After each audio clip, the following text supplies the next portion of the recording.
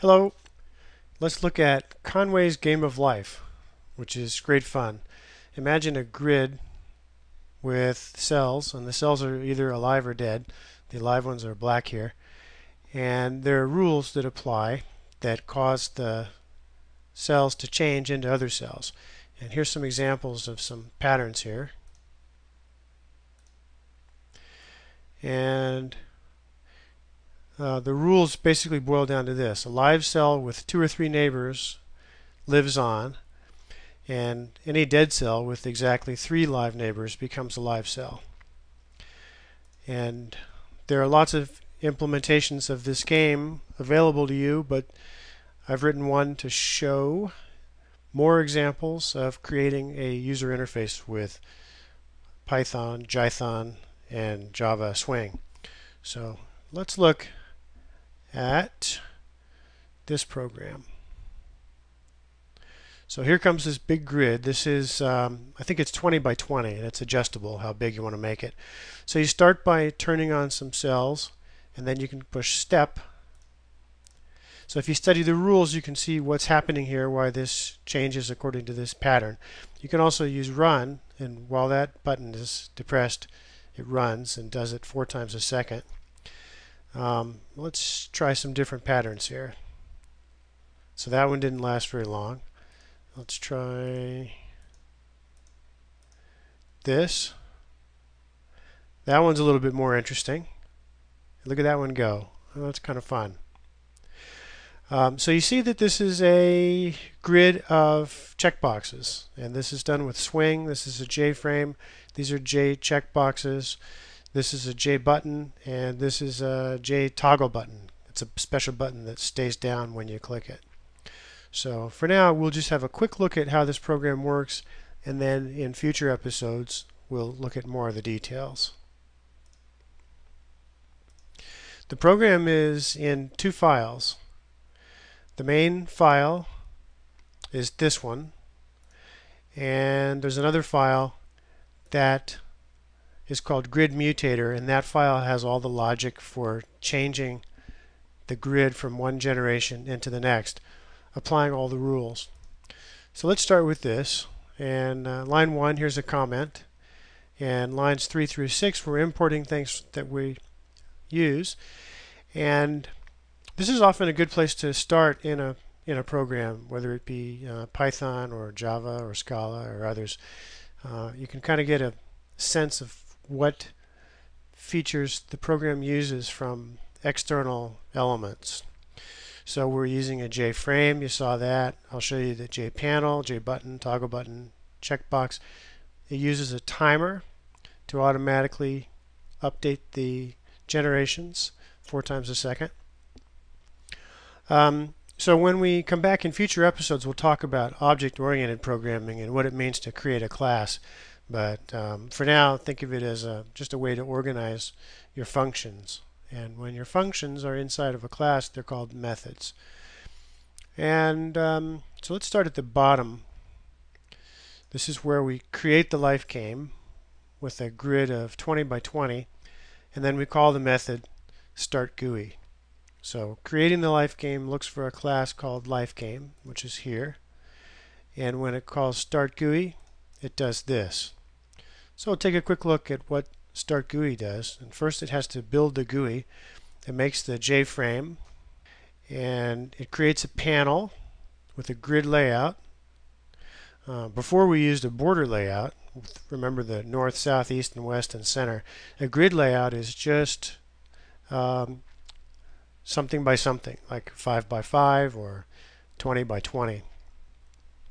And then this line here creates all the checkboxes at once with kind of fancy construct from Python that we'll talk about more later. And this creates a grid that represents whether the cells are alive. And this adds all the checkboxes to the user interface. And this adds the grid panel to the frame. And you notice there were 2 buttons, and the buttons are side by side. There's a step button and a run button. And so we create these buttons here and add the buttons to the button panel. and then add the button panel to the south part of the border layout. Now before we set the size of the frame, I think it was 300 by 200 or maybe 150. Here we're not doing that because we want to be able to, let me show you an example here. Let's say we want to have a 5 by 5 grid. We want the size of everything to be right automatically. So notice this J-frame is just the right size to hold a 5 by 5 grid. And if we change to a 15 by 15 grid, then it's just the right size for that. And what does that is this pack. We tell the frame to pack itself, and it does that based on an examination of what's inside and what are the best sizes for everything inside that.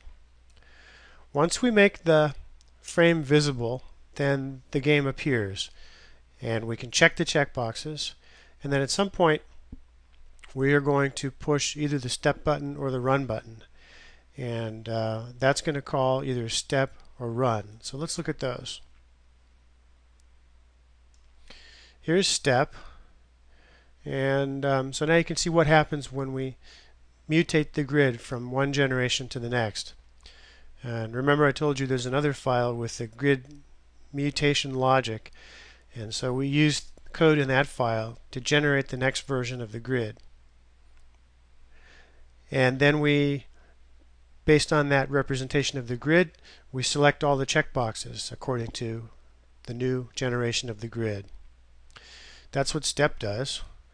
And when we run, we have a timer that runs, and the timer is created here, and 250 milliseconds is the interval. So 4 times a second we're calling our step method, which you remember from here. So when you run, it's just like clicking the step button over and over again, but 4 times a second. Okay, so that's a quick overview of this main file. And now the grid mutator, what does it have to do? It has to create a new grid from the old grid. And the way it does that is by applying the rules. So just going over this quickly, this creates the new grid that's going to be set based on the state of the current grid and the rules. And so what we do is we go through and look at every cell, and we count the neighbors of the cell, and then we set the cell in the next grid depending on what the neighbors is set to. And I'll explain this long expression in the future, but this is where it decides whether or not a cell is to be on based on whether it's on now and how many neighbors it has. And then this method here, count neighbors, counts the neighbors. A cell can have up to 8 neighbors above and below and to the side of it. If it's up at the top left, it won't have a neighbor to the left or up above it. So this counts the neighbors and then returns the number of neighbors. So let's just watch one more time. I'll make an interesting pattern here. We'll see what this does, and we'll run that. So the timer's running. Okay, well that one didn't last very long. Alright, so there's your quick overview. We'll look at more details later of a Conway's Game of Life implementation in Jython using Swing. So come back to future episodes to learn more about how this program works.